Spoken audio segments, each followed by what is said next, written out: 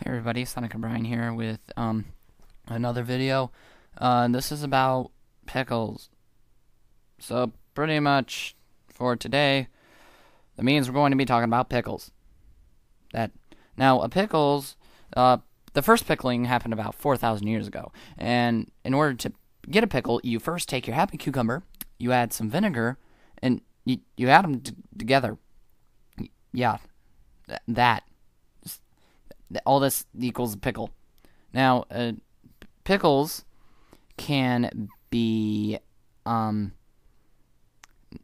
through natural fermentation at room temperature by using this nice handy chemical right here. This chemical is known as lactic acid. By using this, you can reduce it produces the required acidity, which is actually at a pH of 4.6. Now, you can also add salt to them to get things such as the German sauerkraut or Korean kimchi are produced by salting them in order to draw excess water, which would then, of course,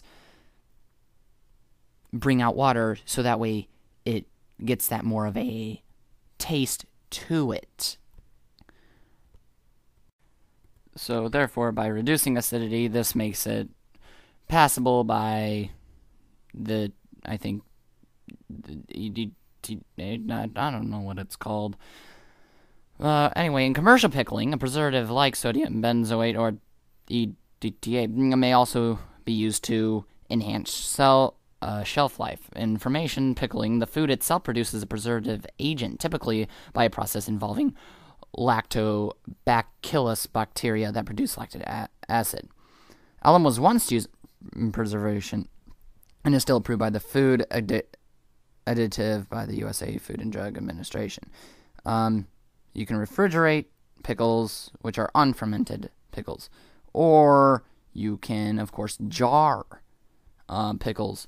By jarring pickles along with brine, vinegar, or both, as well as spices, will of course, result in this.